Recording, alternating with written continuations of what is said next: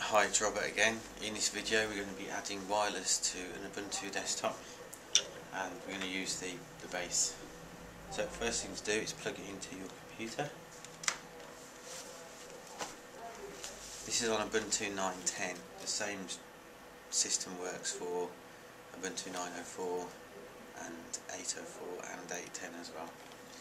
So within a few seconds it's picked up the networks that are available.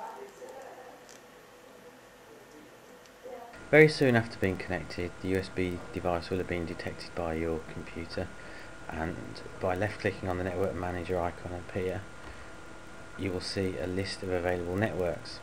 We're going to connect to this one, which uses a WPA2 personal passphrase.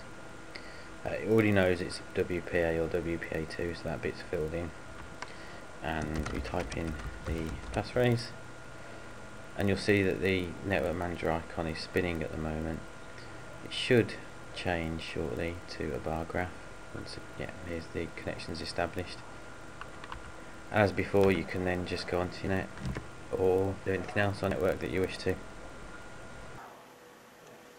So that's adding wireless to Ubuntu using the USB device.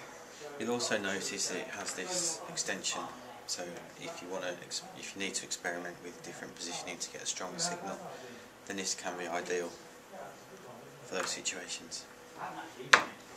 Bye.